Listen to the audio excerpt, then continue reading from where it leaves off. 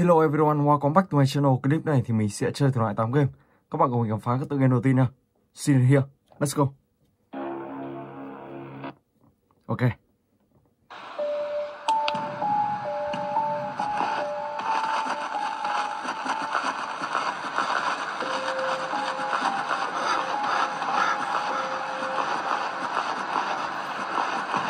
Wow, rất là tối luôn.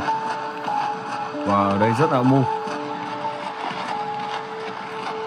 Bước chân của Siren here rất là to. Không biết anh chàng đó có to không. Bây giờ thì mình sẽ ra ngoài. Let's go. Một màn sương mù.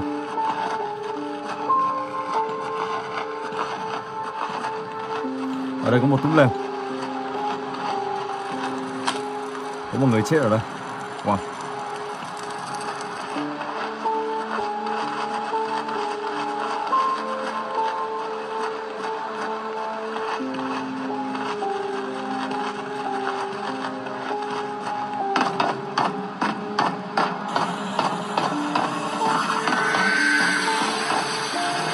Wow, Siren here.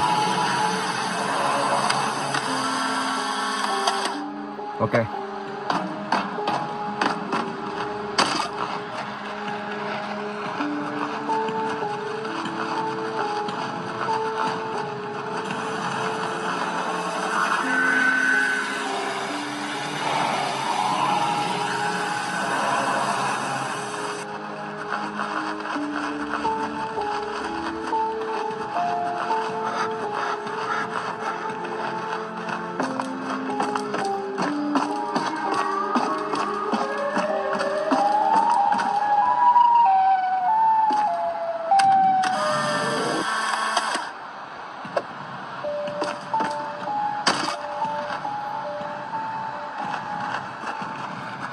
Ông ta đang tiến lại gần đây.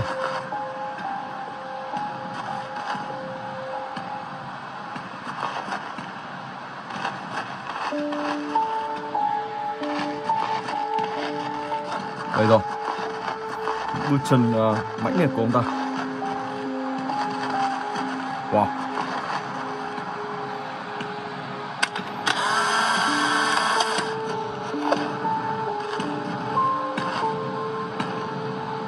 Chạy thôi.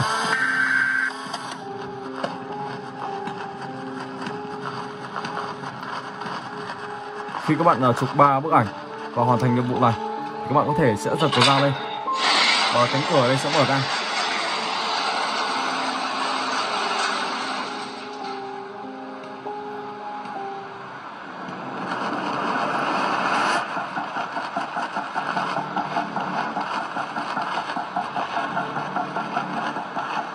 Và các bạn sẽ tìm đường ở đó rồi đi.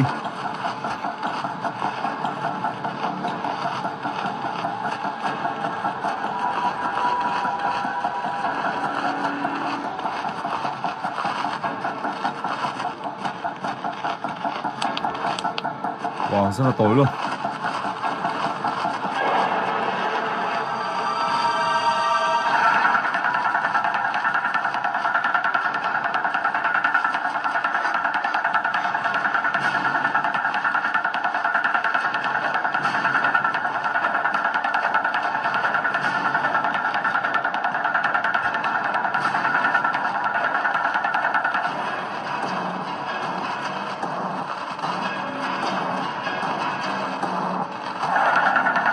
Sau đó các bạn sẽ tìm đường khi cánh cửa mở rồi các bạn ra làm nhiệm vụ tiếp theo. Rồi, và mình sẽ xin phép chuyển tiếp tới cái tiếp theo, Slendrina, The School. Vào đây, menu. Ở cái game Slendrina này thì các bạn sẽ phải đi tìm 8 món đồ.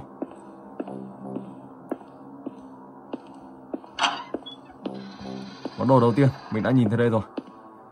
Khi tìm đủ 8 món đồ này, các bạn sẽ ghép vào ở căn phòng dưới cùng, tầng 1.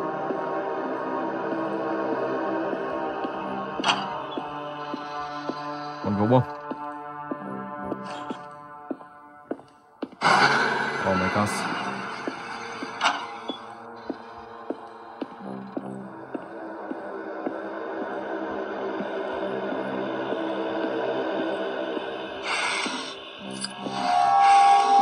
Ok.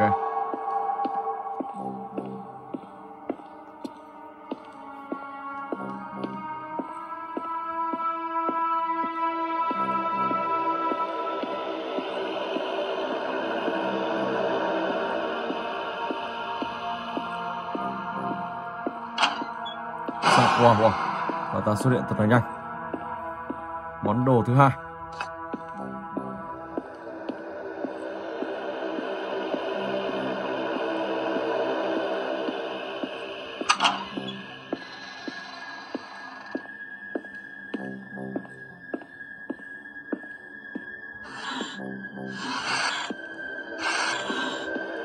Rồi, tiếp tục sang căn phòng tiếp theo.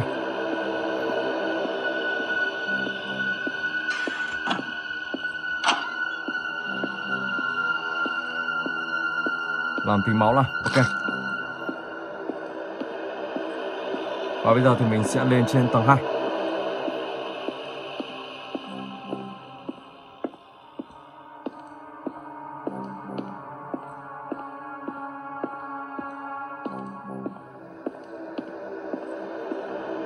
Nhà vệ sinh. Món đồ thứ 3, ok.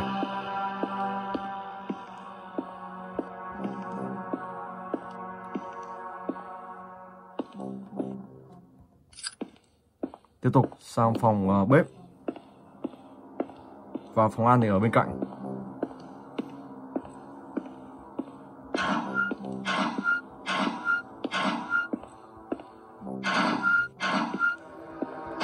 Cái gì? Oh my god.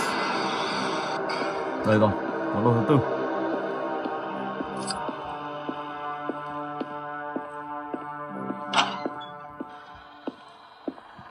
Phòng ăn ở đây rất là rộng luôn.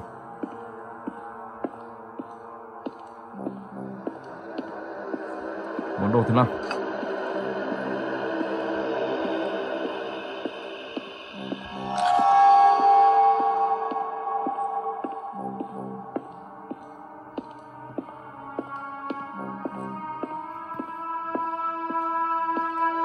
Dãy hành lang kế bên.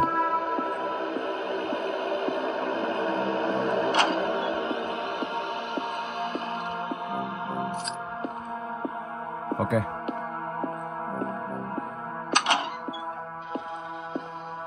Cái này như là phòng y tế học đường.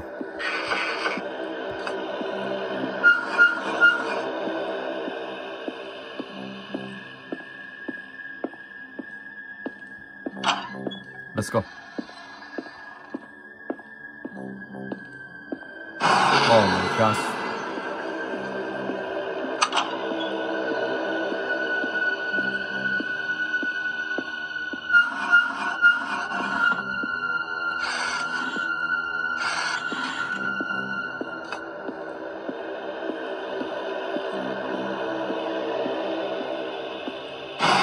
Wow, wow, wow, wow.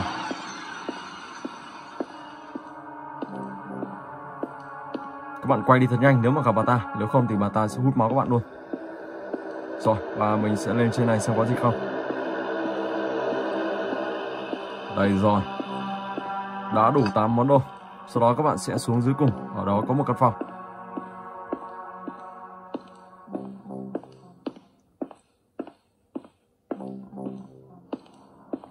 Và căn phòng này thì các bạn sẽ ghép 8 món đồ này vào. Lúc đó thì nguồn điện ở trên tầng 3 sẽ mở ra. Cánh cửa sẽ mở ra. Mình sẽ lắp vào đây. Rồi ok. Tìm đây xem có gì không.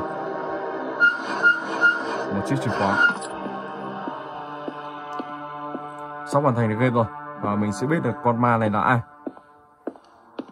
Như mình dự đoán thì con ma này đó chính là một giáo viên, một teacher. Có thể bị chết oan cho nên là vẫn là ma và ở trong ngôi trường học bỏ hoang này. Ok, mình sẽ mở cái này ra và đặt chụp album vào đây. Ở đây sẽ có một bức ảnh. Sau đó thì mình sẽ xuống dưới cùng, chuẩn bị hiện thân. Con ma này là ai nào? Wow, wow, wow.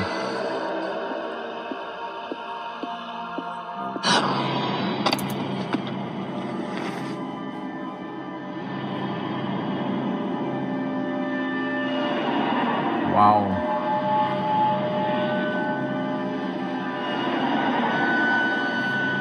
Chuẩn luôn, một giáo viên.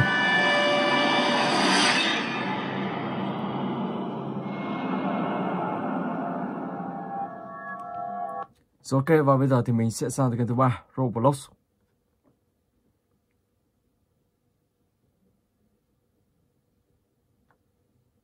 Piggy.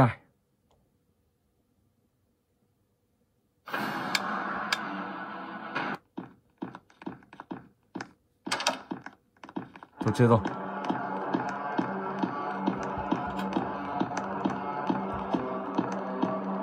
Wow, may sao lại vẫn thoát được. Tài thật, bà ta lại không bắt được mình rồi. Rõ là một căn phòng rất là bé. Wow.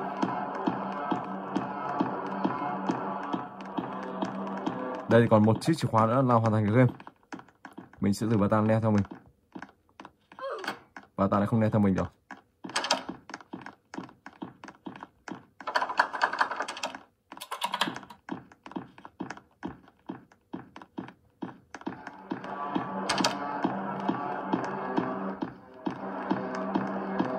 Căn phòng đây vẫn chưa mở ra.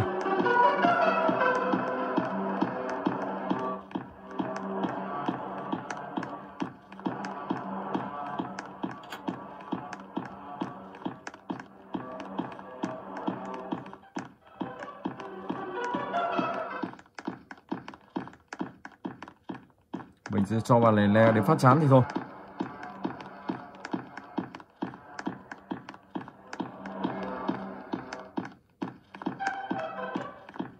Cho bà ta neo ở đường giếng này, cho bà ta tức. Ok.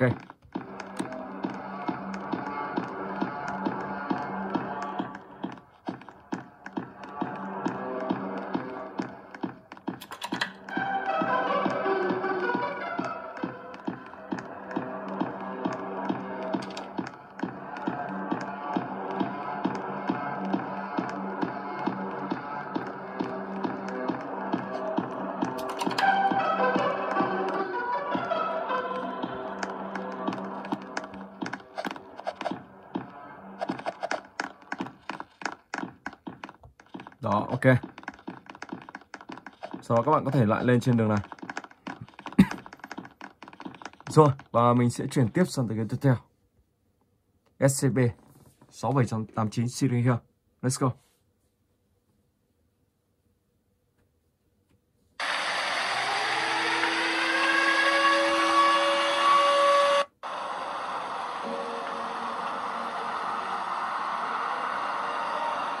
Skip.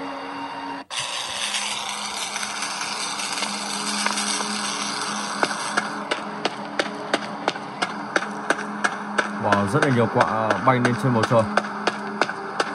Chứng tỏ có một điều gì đó không lành. Đó là Siren here sẽ ở trong này.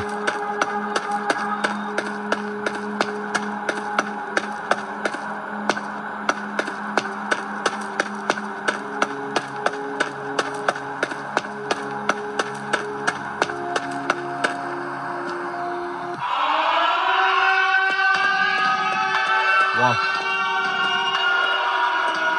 Siren here rất là to luôn, trọng luôn.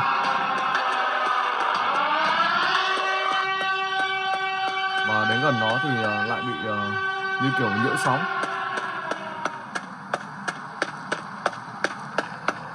Rồi mình sẽ đổ bình xăng này vào chiếc xe của mình.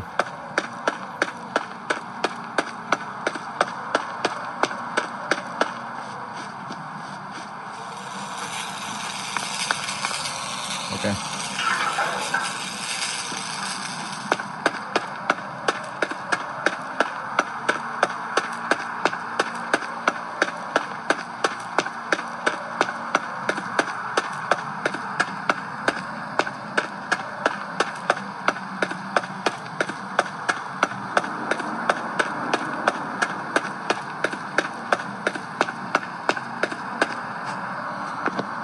Được cái bánh xe.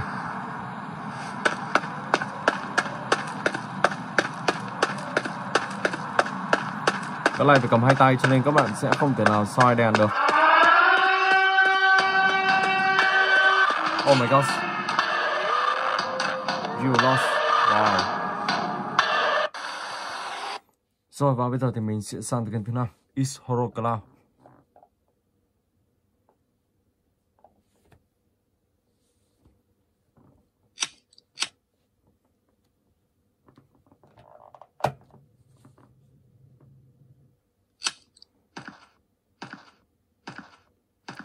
Tựa game Is Horror Cloud này thì phần 2 các bạn sẽ phải phá hủy nơi này của ông ta. Phần 1 thì các bạn sẽ phải tiêu diệt ông ta. Rồi mình sẽ mở cánh cửa đây ra. Xem trong này có gì không. Không có gì.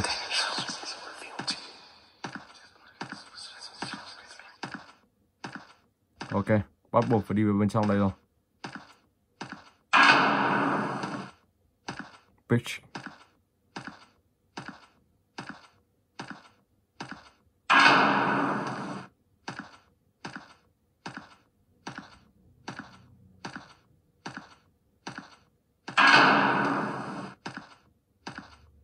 You don't why.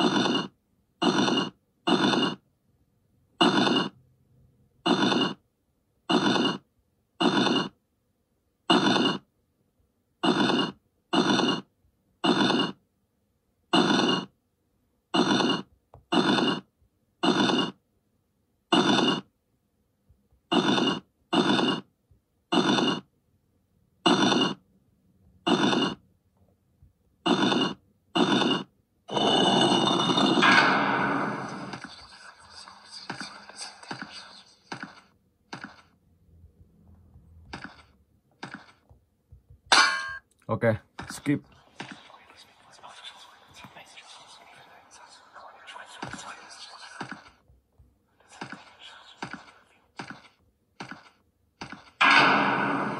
Rồi mình sẽ lắp vào cái chiếc máy này. Sau đó thì sẽ vào trong sâu đây.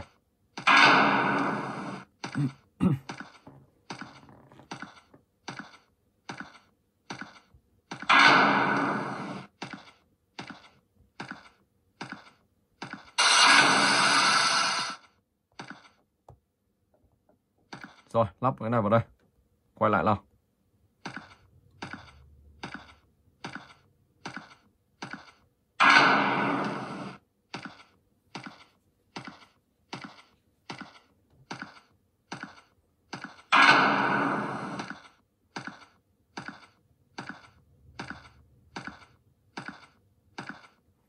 Ok, mình đã có chiếc xẻng và bây giờ thì mình sẽ dùng chiếc xẻng này đào vào đây lên xem có gì không.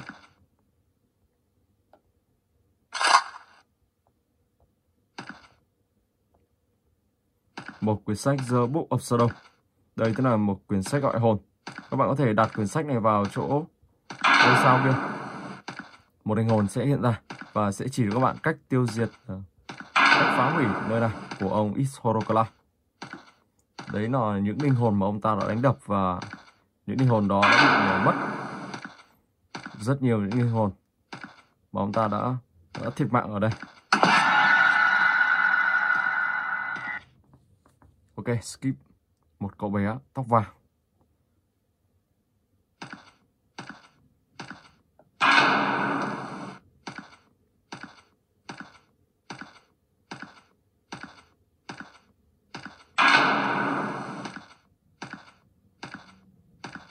Tiếp tục mở cái cửa này ra.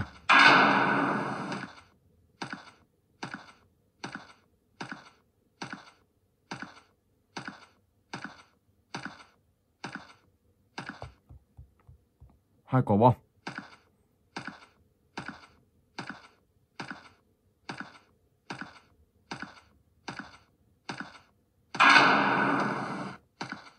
Một trái mình sẽ đặt ở đây. Và một trái thì mình sẽ đặt ở bên cạnh trong.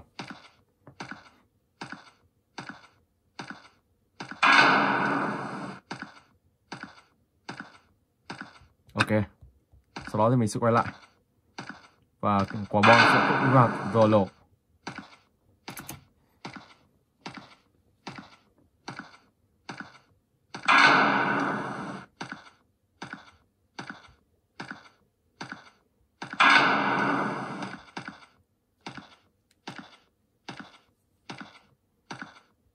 So let's go.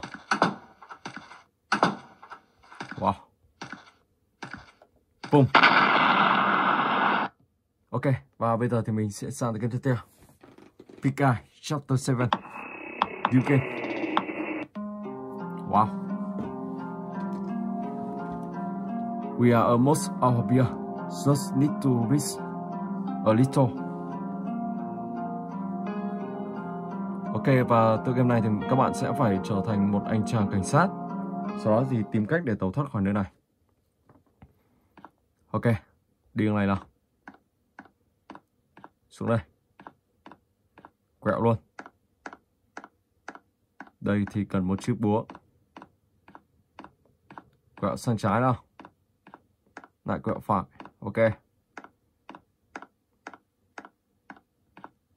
Green cây.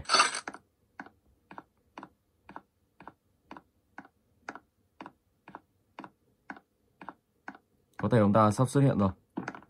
Địch này mà. Ông ta ngay sau đít mình. Wow.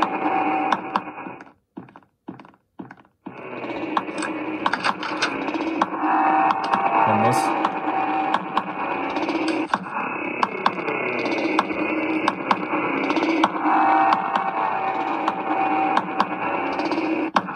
Oh my gosh.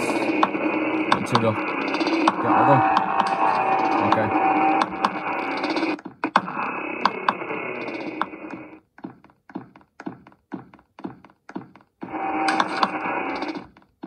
Blue cây.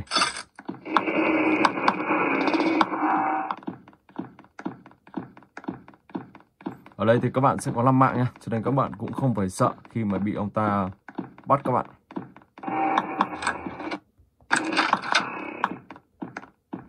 Rồi, và bây giờ thì mình sẽ lấy chiếc chìa khóa màu cam này.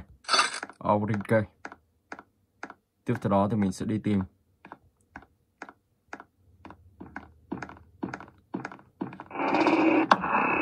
Oh my gosh, ông ta đâu?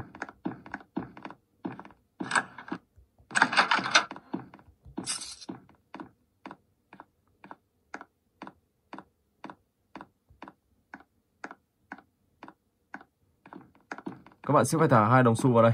Lúc đó thì tấm thẻ này sẽ rơi ra và các bạn sẽ nhặt đồng xu đó lên.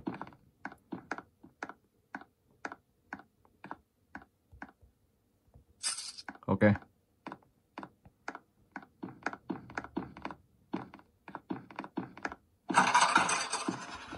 Blue cây.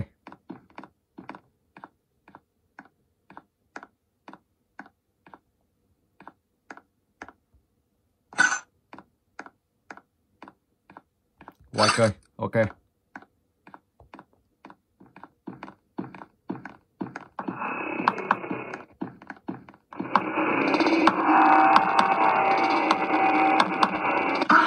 my gosh. Ông ta bem mình luôn. Tài thật. Rồi, lại lấy cái kia nào.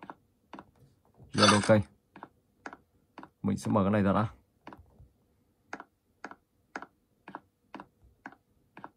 Cái vừa rồi mình rơi chỗ nào đây? Thì như bên hông đây.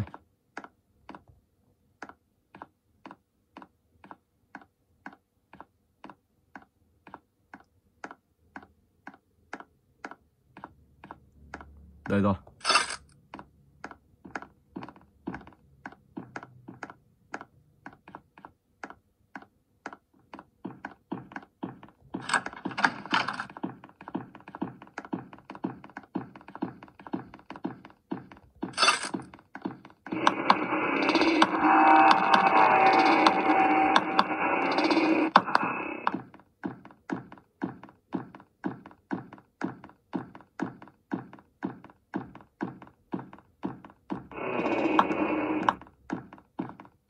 Chiếc chìa khóa màu đỏ. Đây rồi.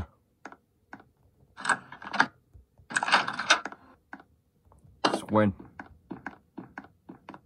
Let's go.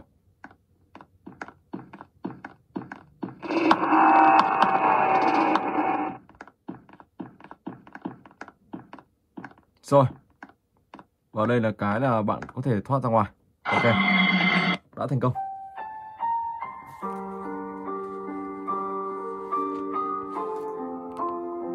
Rồi và bây giờ thì mình sẽ sang cái tiếp theo. Granny Chapter 1. continue.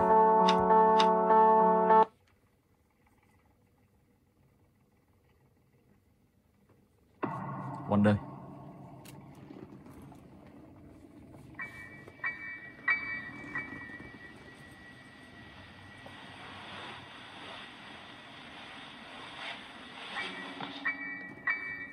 Ok.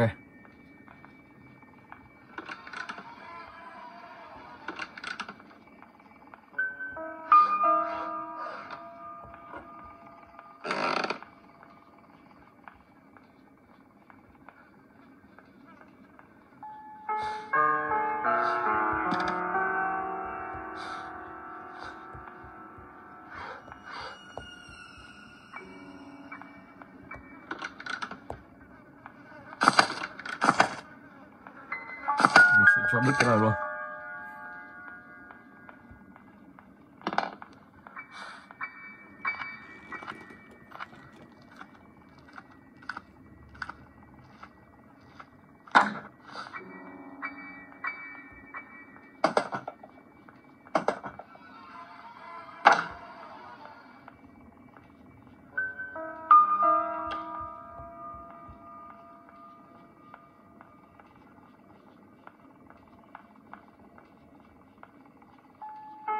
Oh my god. May mà bà ta đi được kia. Rồi mình sẽ quay lại đây, lấy thêm món đồ nữa.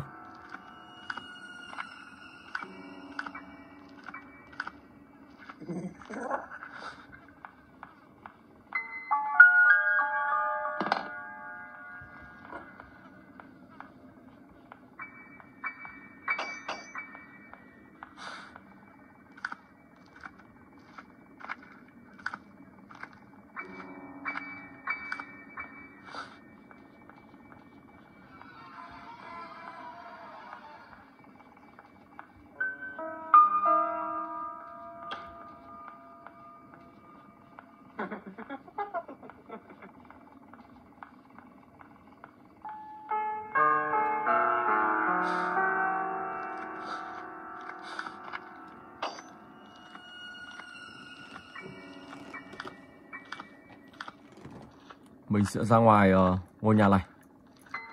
Ở ngôi nhà này thì có một ngoài vườn. Thì ở ngoài vườn đó thì sẽ có một cái giếng. Ok. Mình sẽ rửa bà ta ra đây.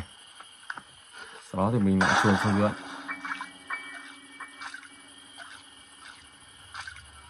Đây là bình ga, nên các bạn phải có một chiếc chìa khóa để mở cốp xe ô tô thì các bạn mới đổ bình ga này vào được. Và ở đây thì các bạn phải bỏ miếng thịt vào đây, thì lúc đó con chim nó sẽ bay ra ngoài. Mã code.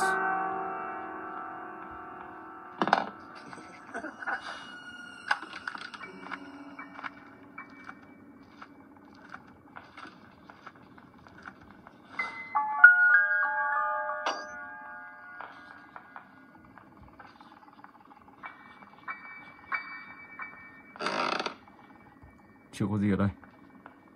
Tìm tiếp nào.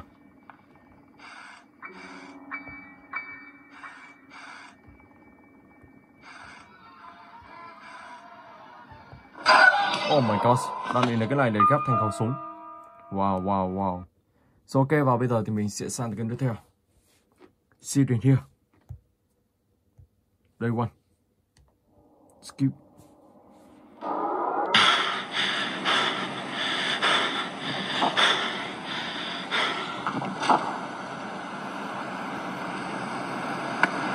Ok, một chiếc đèn pin.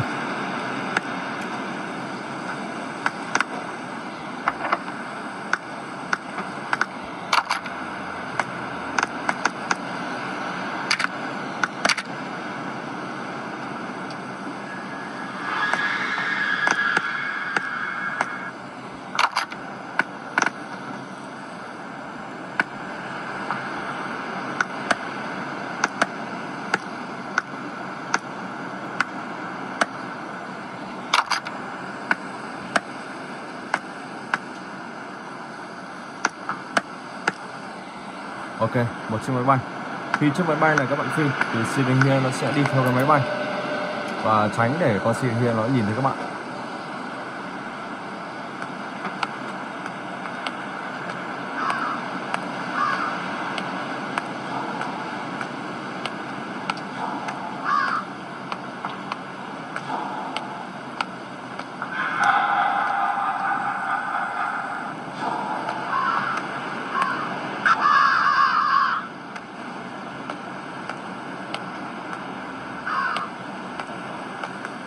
my god.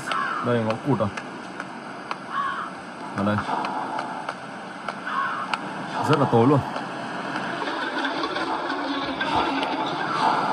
Đó. Sau đó các bạn phải chạy nhanh. Chứ đang le chiếc máy bay.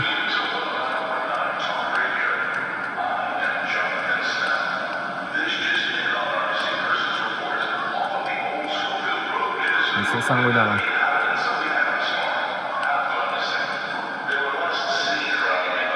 Ở đây các bạn sẽ phải giải mã Zero First Push.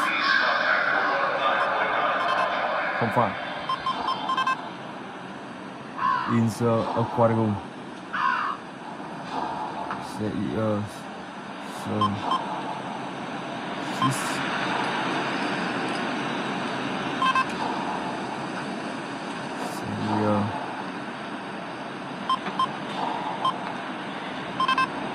4 chữ, chỉ cần 4 chữ. Oops. Cái này thì các bạn có thể giải mã sau. Mình sẽ phải đi tìm cái đó để giải mã đã. Bây giờ thì mình sẽ đi đường khác, đến một ngôi nhà khác, sau đó thì sẽ giải mã.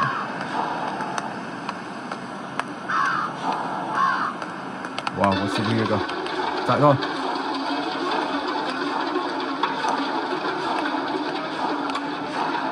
Oh my god, không chạy rồi. Bị bắt rồi. Oh my god. Rồi ok, mình xin phép dừng clip tại đây. Hẹn gặp lại các bạn trong clip tiếp theo.